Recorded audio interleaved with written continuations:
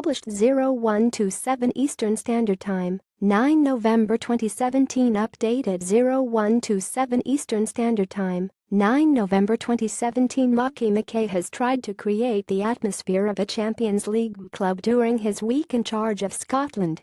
The former Celtic player picked 8 uncapped players in his squad for Thursday night's friendly against Holland and has made a conscious effort to make sure they bond with their teammates and new backroom staff.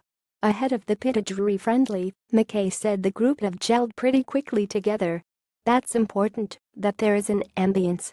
Standin Scotland manager Malky Mackay speaks to the press ahead of the Holland friendly. Mackay addresses his players in training ahead of Thursday night's friendly at Pittodrie. "It's something I absolutely want to make sure, that there is a club atmosphere. It's something I have seen with other countries before, having had players from other countries. The little Chilean, Medel, who I had at Cardiff City, he said he had a club atmosphere when he went to play with Chile. And it's something I want to make sure we garner when we get the players here together, everything that's there for them, that they could be walking into a Champions League club. I don't want it to be underwhelming for them when they come away.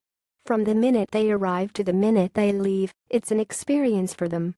And when they go back to their club, they want to come back again."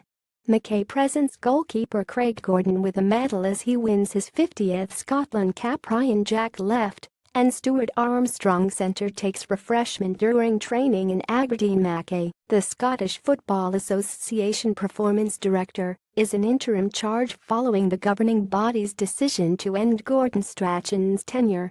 Despite what could be a fleeting spell in command and the new-look nature of the squad, the 45-year-old insists it has been a smooth process of getting that togetherness he craves.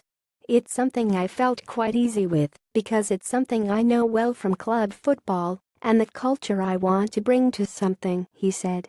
"When I brought the staff together, 6 or 7 hours before the players came together, we had a whole afternoon together and we looked through the things I was asking them to implement to make sure that the first day lead into the game was exactly the way I wanted it and that it runs like a football club should run."